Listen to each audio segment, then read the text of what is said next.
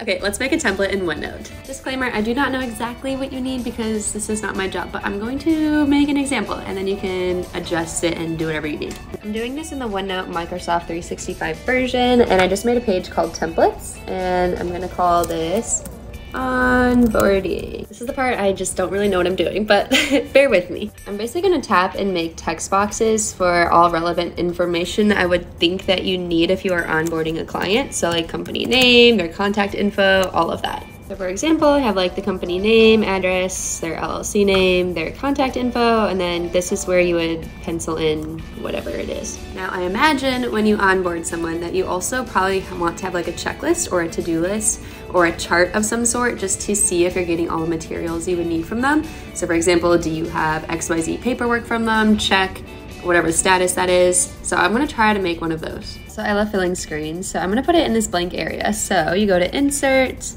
Table, I'm gonna do like a 2x8 for now. It's not functional. I'm gonna spread this out and make this a lot longer.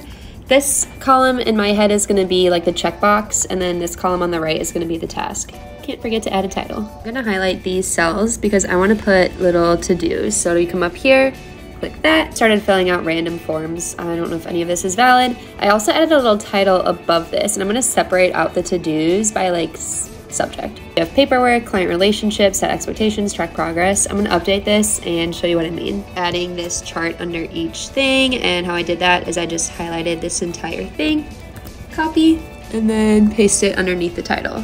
Looks like none of this is actual information. I'm just kind of filling it out, but basically you'll have all your company info or your client info on the left and then your checklist here on the right. Now to make this page a template that you can use over and over again and that your coworkers can use, you want to go to Insert, Page Templates. This pops up here on the right. Down here, save current page as a template. Name it. I'm going to name this onboarding. And again, this isn't a template section, so if you're just constantly using this, you could set that as a default. Click Save. And now what's cool is that anytime you go to add a page, you see, it just makes it automatically. And then obviously you'd probably rename these with every client. You can either share this with your coworkers, but then they'll be able to see anything that you do here. So what I recommend is exporting this page. File, export, and then page.